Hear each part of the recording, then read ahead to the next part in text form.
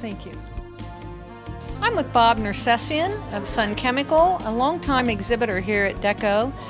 Bob, tell us what exciting products you brought today, and what do you think our attendees are going to be asking about?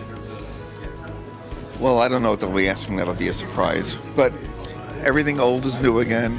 I just think the exciting thing is pre-treatment has finally been accepted by the industry. So we've seen our UV sales really tripled because it's the acceptance of pre-treatment and using the right process. And we're going to be showing some RGB prints here, which is really unique as opposed to CMYK and stuff. Okay. So different uniques, but it's from our spray. It's just everything old is new again, and it's a process. So tell us, Bob, how pre-treatment has changed the process, and why do you think it took a while for the industry to embrace that? Well, because the industry's glass is old, and it was hard for a lot of the old inorganic ceramics. There was like a lobby against the organics. It is a surface coating versus burnt, but now everyone realizes if you pre-treat, you're going to get the dishwasher resistance and the abrasion resistance, and now you get the advantages of all the colors and the brights and the UV. So it's living together. The ceramic and the organics is now,